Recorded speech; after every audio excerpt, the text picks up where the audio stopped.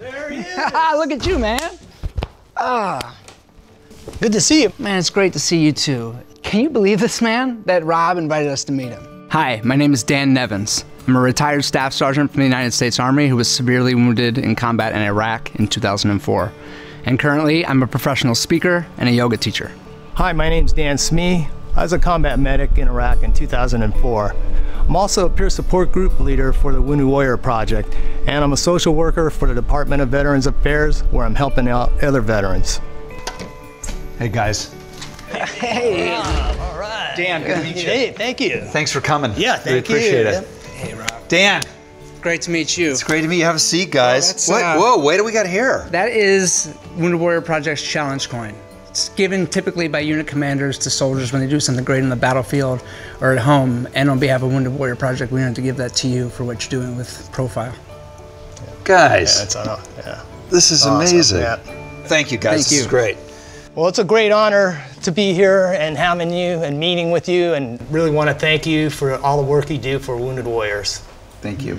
I mean, it comes from the bottom of the heart, man. We Thank really you. appreciate that. And everything that we do through Profile, you need to know, is inspired by your guys' sacrifice. You know, all the men and women that serve our country and that enable us to live the lives that we're so blessed to live in this country. So it's a real pleasure. Yeah. So grateful for that. And, you know, as a Wounded Warrior myself, and Dan as well, you know, we're all working to overcome a myriad of different issues and things when we come back. Taking care of yourself, you know, as a man, once you get in, out of the service, is equally important. You realize, like, your equipment is you. This is the ultimate equipment. It's who we are. Right. Our bodies and our spirits, and without that, we have nothing.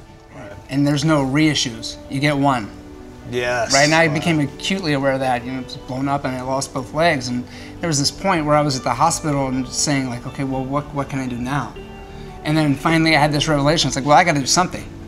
Right? I have to do something, and hopefully that something is good, because I have this one life. And what you're doing with Profile is definitely something good. Again, it's only because I've been inspired by you guys. Everybody at some point is going to deal with adversity.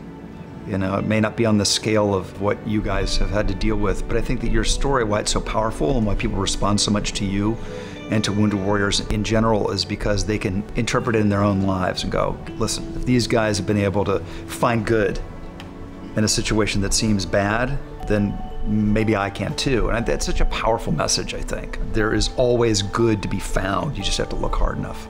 Yeah, absolutely. Because just having this conversation is, I think it's rare for guys to be able to sit, get honest, talk about stuff that matters. I mean, look, I love talking football as much as the next guy. Right. Believe me.